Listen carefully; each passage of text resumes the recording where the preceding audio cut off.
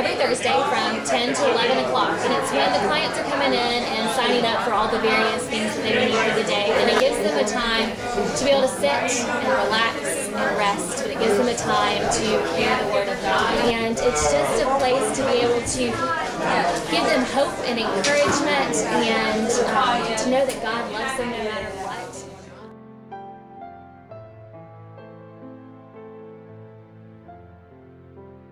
The biggest thing with GAP is that we're not only trying to meet all of their physical needs along the way, we're trying to meet their spiritual needs too.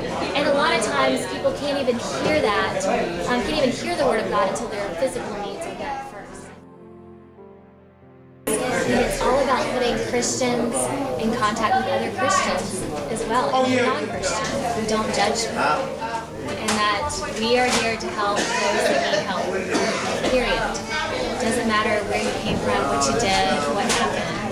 We're here to help you because that's what Jesus has called us to do. I come to GAP for a lot of reasons. A biblical-based organization, which I very much appreciate, because without the Word of God, you really can't survive. You don't want to put nothing before God. You know, you have to give time to studying the Word and prayer. And I'm learning that there's a lot of people that need prayer. And I like coming down here, helping out, doing the Bible study. Some want some prayer, some want to just sit down and talk about their problems or something like that. But it is great, you know. There was 3 ladies saying, I really need to hear that this morning.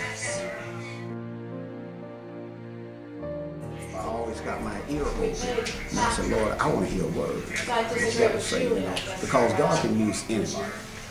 And, you know, we never had anybody that complained, you know. Yeah, we do.